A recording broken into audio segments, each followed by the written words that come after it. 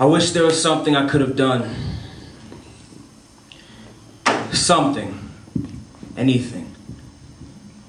What do I have to do? What do I have to do to make time relapse a year and 6 months back? Welcome to the perception of a depressed, schizophrenic, panic attack, insomniac. In a constant state of reflection, I run myself ragged, only finding the repetitive, agonizing projection. Valentine's Day. An evening at your favorite restaurant in the world. But where's the laughs? Where's the lust? You know those couples that you see that look bored of each other? Yeah, that was us. The tension at that table can make hell freeze over, consequently forcing me to move a mountain. Jane, what's the problem? You haven't even looked at your food. Can you at least breathe on it to make me feel good and not waste the damn thing? I don't think I have to mention how much this is gonna cost. Okay, you know what? Get the check, because if I stay, I'm gonna blow my head off. And you don't need to remind me about the price. We come here practically every day. We don't even need a menu. I'm pretty sure you've memorized the daily specials and the entrees, right? This is stupid.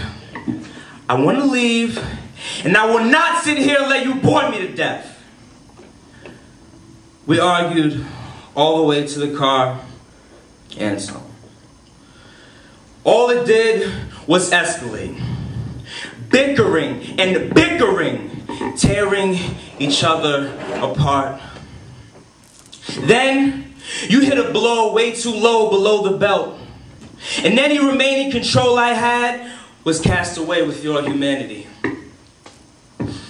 I floored the gas pedal. The acceleration buckled my stomach. Is this what you want, Jane? Huh? You want me to be more exciting, right? 80 miles an hour, how's this for exciting? 80, 90, 100, 120. The roads were skeletal, having no room for error, leaving me as no exception.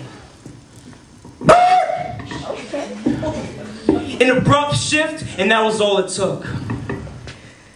Boom! Smashing through the steel frame guardings, violently tumbling and plummeting.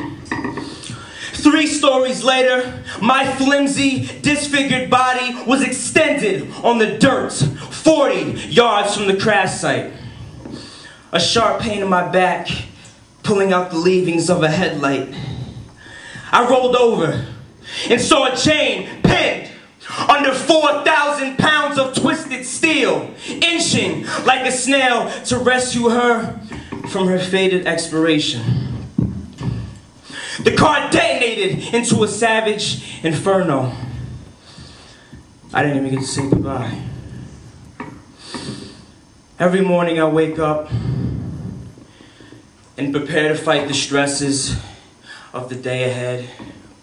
And the tranquil, inspirational portrait of watching you sleep isn't the first thing I see anymore. You're not there anymore, Jane. I don't know where you are. The bathroom still smells like that alluring scent that I loved oh so much, imprinted into your golden olive skin. It's the closest thing I have to being with you. My life is broken. There's no way to make it right. The future is a nightmare. And the past? The past was nice. I will see you, Jane. I will see you tonight. By following my heart and defying the mechanics of life. Thank you.